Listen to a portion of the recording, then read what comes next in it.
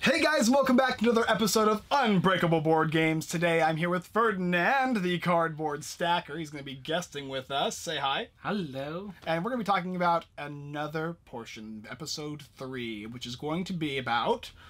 Theme. That's right, we're going to talk about themes. Popular themes, unpopular themes, themes we like, themes that we're looking forward to, themes that we've previously really enjoyed, and that's why we pick up the game, and whether or not theme itself can carry a game. There's also this like ladder, right? You're going to have like artwork, you're going to have theme, you're going to have mechanics. What else? What are some other ones? Oh, writing. Just the basic writing, either the, part of the rule book or even just the flavor text of something can hide in the theme. Yeah, and that can also determine whether or not you want to pick up a game. So we have a list of things to talk about, and we'll just go in order here. We got popular themes, unpopular themes we like, themes we don't, unique themes, games we are looking forward to that have a theme, or games that we currently own that have a really nice theme. And then I have a little list of specific things that maybe you want to check out just due to the theme, all right? Mm-hmm. Popular themes. When you think, popular things, everyone's going to say, zombies, right? Right, yeah. So zombies is a popular theme. People really like that theme. Another theme I would say is very popular is just fantasy in general, like orcs, goblins, dwarves, that kind of stuff. Wizards. Which is a very subgenre of that. Knights and kings and queens. Anything that involves that fantasy D&D setting is very popular. Another one is sci-fi. Sci-fi is a big theme right now. Specifically that branches off, like, with,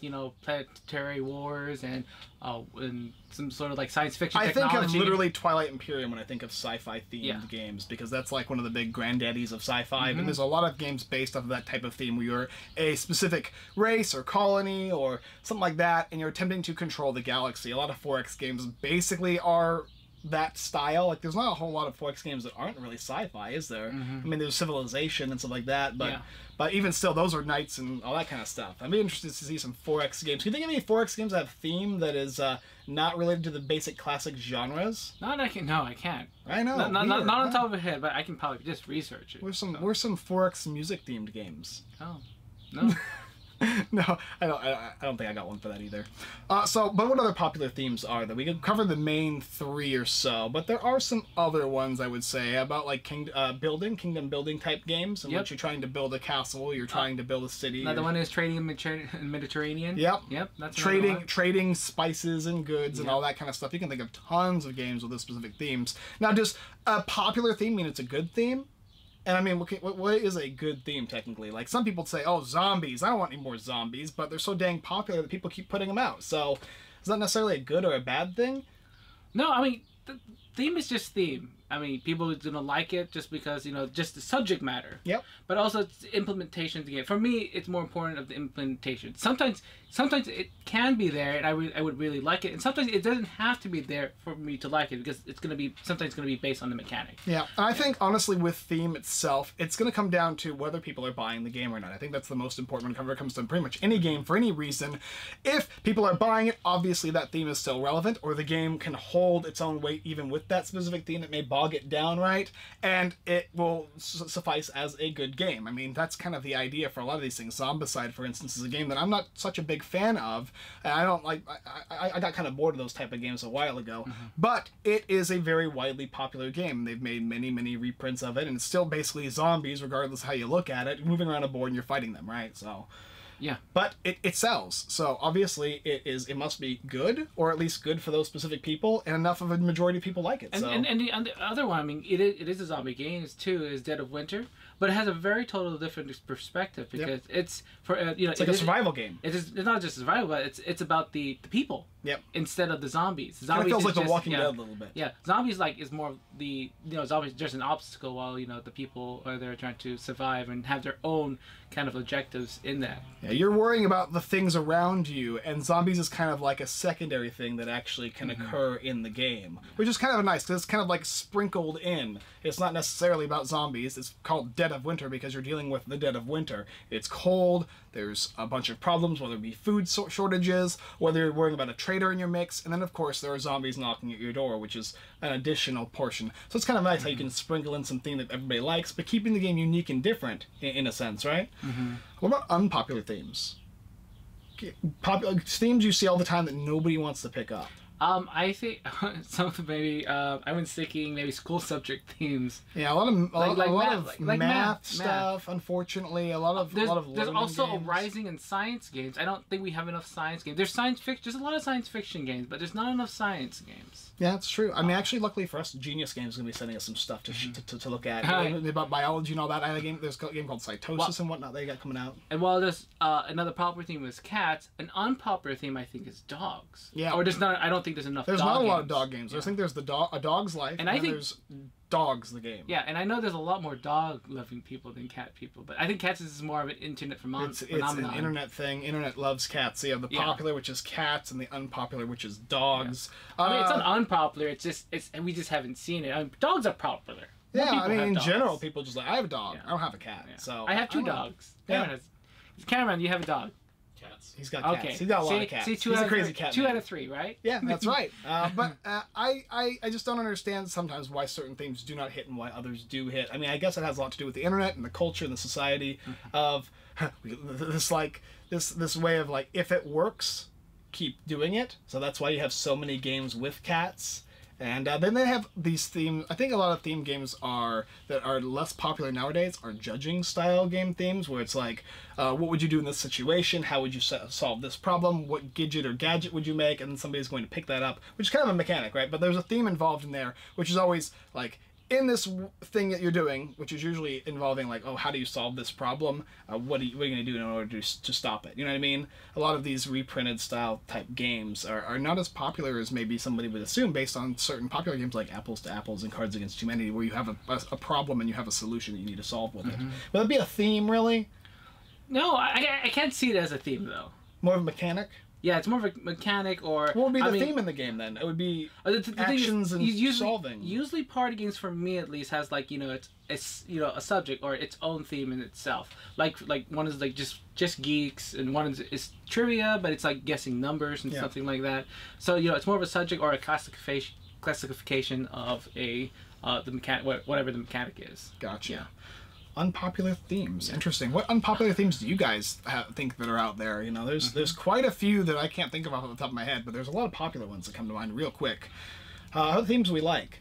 Well, I like a lot of fantasy stuff. Yeah, that's really good. Another one is steampunk. I don't think there's a lot of good steampunk games right now, but I'm sure they can pop up. But a subgenre of steampunk I really like is airships.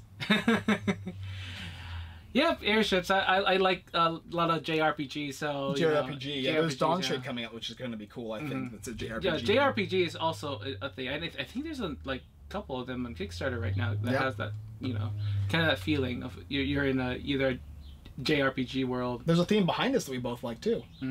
Which one's that one? Is it this one, right? That's right, Millennium Blades. Millennium Blades is a CCG simulator card game. That has an amazing theme because it's not only a theme of the trading cards themselves and how you're having them fight against each other and all that kind of thing, but the theme itself is you are purchasing and playing with trading cards and you're buying the packs and you're doing all that, so it simulates you going to your local LCG, local friendly LFG? Yeah, FLG. FLG? I don't know. Game Friendly local game store. Yeah. And when you go ahead and you go there, you pick up your Magic card packs or Yu-Gi-Oh, Pokemon, whatever, then you're going to take the cards out, you're going to organize your deck, and then you're going to play against people. That has all that attached to it. It's a very interesting, unique theme. And I like how the fact that it has multiple themes kind of added to it. Yeah, there's just, it's themes in themes, too. So it's a theme that's also and then each of the different packs have a specific theme as to I like saying this is Yu-Gi-Oh, the board game. Yeah. It is. It's a board game, but it's like there's a lot of cards in it, even though it's about a card game, but it's a board game as well, because, it has boards too, so. A lot of the level 99 games have a really good theme, I would say. I really enjoy. We were talking about Argent, the Consortium, recently, which has got a cool theme as well. Yeah, a lot of things they do is they really embellish, not to put it in a lot of theme in the game, but also support that they would really supportive mechanisms in there, like how this is structured, because you are playing, it looks like a card game that you would see like a trading card game, but also the structure itself and even part of the game is actually playing the game itself, the actual fictional game in it, right? Argent is a worker placement, right? But it also has a lot of the theme unique of fantasy elements that aren't usually seen in a worker Magic placement. School. Magic School actually is not a very popular theme as well. I mean, it's emerging right now. Harry Potter's like coming up with stuff, it's slowly coming out. What about Mythic Games. That's one of my favorite companies right now as far as their themes are going. They've got Super Fantasy Brawl, which is like a fantasy tactics style RPG kind of game, and then they have Joan of Arc, which is a really interesting theme. I mean, that's something... They had a fantasy twist on that one. Yep. Yeah. Yeah, with dragons and stuff like that. Super did you see the dragon meet? Yeah, it's beautiful. It's I'm huge. dying to see that game. Well, really, actually, my wife has been dying to see that game. She loves the theme of that game. It's cool because it's got a female protagonist in it, and it has some beautiful miniatures. It's got beautiful artwork. Solomon Kane, which is the game I am all in for. I mean, like, all in. That's how much I was interested in Solomon Kane. I love the theme of Solomon Kane. I love the stories. I love how they're adding so much of that theme into the game itself. It, like, bleeds theme. And then, of course, they have Mythic Battles Pantheon, which is a beautiful Roman and Greek gods and goddesses and monsters all in this, I think it's a tactical style game. I haven't actually played it, but I've looked at it and watched it, played. I've seen all the miniatures out at my local con, Strategicon, and it looks gorgeous. So I like what they're doing with stuff. Yeah. Speaking of Solomon King, but IPs, yeah. IPs are really cool themes, I think, for a lot of them. I think as the gaming is becoming more popular and getting a lot more advancements, right? A lot of IPs are being supported very well now. Yeah. As in with good mechanics instead of something like, oh, it's a roll and move. Oh, it's a roll and move. Speaking of IPs, Lucky Duck Games. They've been doing a lot of mobile game IPs and putting them into board games. They've got Jetpack Joyride, they've got Fruit Ninja, they have the Castle Rush. And then they have an interesting title separate from those. They have something called Chronicles of Crime, which is loaded with theme. That's like theme of the game. Yes. Because you're literally just playing CSI or Law & Order the board game, and you're moving around using your app and all that kind of stuff.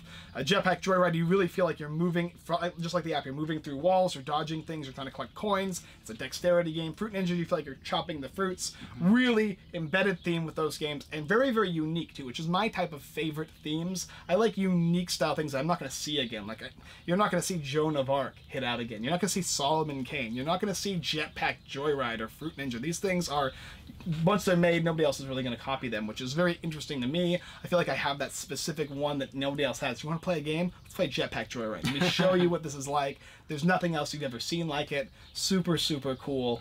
So I like that kind of stuff. Lucky Duck does a lot of cool stuff, and Mythic Games does a lot of cool stuff. So yeah, I enjoy those specific themes. As far as like, you really like music as a theme, right? Yes, well, I am a composer as well. I graduated as in composition studies, but the thing is, there's not a lot of music games out there. Not a lot of ones that are not very good either. Not even good. There's not usually they're either right there for us, or sometimes for you specifically because you have such a passion for it. They like don't meet expectations. And there's really two schools. I mean, you got the classical and you got the popular stuff like rock and even jazz is there. But most of them are, if it's gonna be about rock, or that kind of genre, it's gonna be about rock management. I think one that I kind of enjoyed was I enjoyed it was called Record. That was a cool little one. It felt like that is really cool because they really embellished playing an actual chord and a guitar. You feel like you're playing a guitar. It is matching like as much as the Science of Genius games. Yep. Yeah, they really put into that. Marshall Britt, I believe it was, who made the game. So I really like that one. Yeah, the other one that I actually really liked is Symphony Number 9. Yep. And that one, beautiful. Yeah, it's a really good looking game. It plays more like a market kind of stock market kind of game, but it does certainly kind of like feel in that's, for at least for me, it does feel that in that style of you're one of the patrons of music. You're supporting these composers even though they didn't live at the same time. Yeah. Like it's something like but it's like music, and I get to see faces that I've been seeing all the time in my life.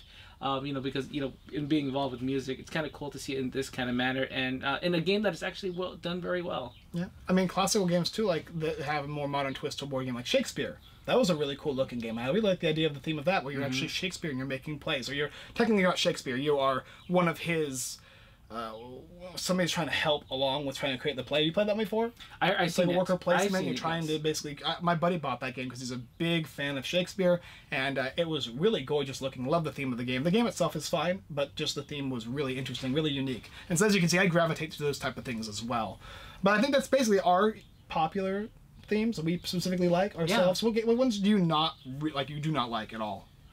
naughty themes. Naughty themes, like over like what do you mean naughty? Do you mean naughty like the game Rage from like Simon, or do you mean naughty as in like no, Rage is like hyper violent. It's like hyper violence. Yeah, which I don't also care for, but it's something I don't dislike. Maybe like party games that involve naughty and woo woos and all that. Yeah, kind of yeah, stuff. that kind of Where you're like, those are hard to bring to my table. You got a small this and you got this, and it's just like people are like, it's not for us.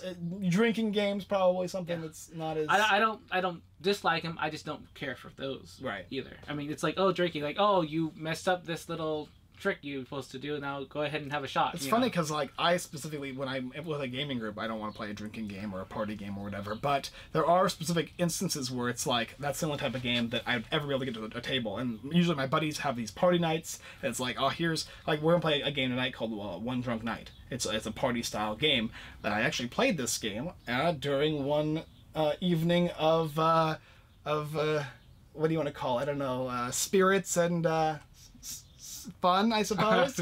And people had a really, really good time with it. Yeah. So, I mean, there are just specific instances where I'm like, okay, this is actually an okay type of theme. This people are going to really gravitate toward, just like Cards Against Humanity and that kind of stuff. But personally, would I sit down and like specifically go out of my way to play a game like that without spirits involved and stuff?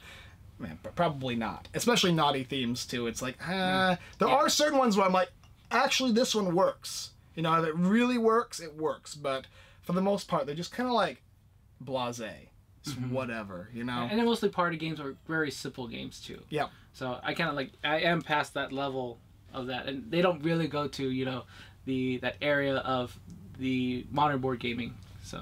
Do you have any board games that are coming out that you are interested in the theme? Like I talked about Solomon Kane. That's one that I'm very much so looking forward to. Windward. Yeah. Airship game. It has airships. I just adore airships. I just know why, but I'll pass it to you after I'm done with it. Yeah, the thing of. It's funny because I like ships, but airships and kind of almost like nautical themes kind of stuff is just really hits me. Yeah. How about I'm looking forward to Dwellings of Eldervale as well. Beautiful game, beautiful looking idea.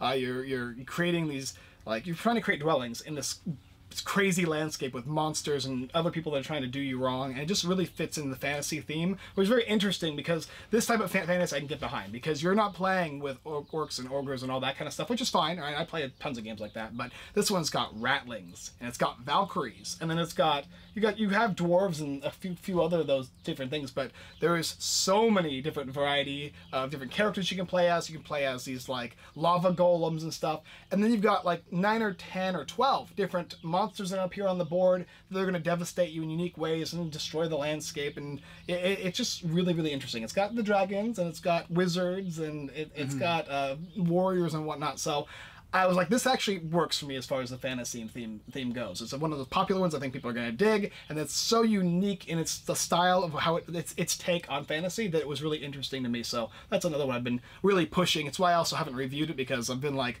close to the project. I really enjoyed it, so I can just tell people I enjoyed the game. But really, it's up to you. I've been doing live streams for it and all that kind of stuff. Have you seen it? What do you think? Yeah, I only saw like the box. Yep. Yeah, but it looks really cool. Kind of artwork is amazing. Yeah. It's amazing. Monsters and stuff, big monsters. Yeah. Yeah. So. Dungeon Drop is an interesting one as well. You're literally playing a dungeon in a box. You drop it all on the floor, and then you just actually connect the cubes to make dungeons. And it's just cubes in a box, but the theme of it's really interesting. It's a very simple theme as far as there's goblins and dragons and whatnot. Like you feel like you're playing Descent, but it's actually just with cubes. That's all it is. Yeah. And you just draw lines around, and you pick up the cubes based on the lines you draw in a triangle. And you try to get as many points as you possibly can. Really interesting game. Coldwater Crown is an older game, but I like fishing, and I don't think they do enough. There's not enough fishing games as far as games I enjoy that are also in that theme, because I really dig fishing. Just kind of like how you like music. There's maybe like 2 or 3 fishing games that I've actually really enjoyed. And I want to see more. I'd like to see some of them where we actually can go out and like catch the fish and like bring them back and trade them and gather new supplies and go out. And it's like a tournament style, but they haven't made anything really like that. It's just a lot of puzzly style games. I like underwater games, underwater terror games like The Refuge, Terror from the Deep. I want to play the game Deep Madness, but I haven't had a chance to try that one out yet. How about Abyss? Abyss, I would like to try as well. That's I haven't a good played one that too. either. I like those underwater horror. I like the movies of Leviathan and like Deep Rising and stuff. So I wanted to see more theme, that theme come out more. And I have seen it, but I haven't had a chance to play a lot of them. So, I don't know. What you guys actually played any of the underwater themes? And if so, let me know what you thought about them in the comments so I can pick them up. And I think my last two I want to talk about a little bit is Iseon, which is from the guys who did Mysthia. Really, really cool looking game. And that one is, I'm not even going to try and explain Iseon, but you should look it up. I'll put a link in the description. I think I had, this is like the only one I... You saw it at we went to the tabletop day, and that was the one that was on, I had it out. Oh, yes, that did very well. And it looks really cool. You know, I really like the idea of it, but it's got a really crazy, bizarre theme, and I think I should take a look at it, because I like it's very abstract in style. And then Vindication.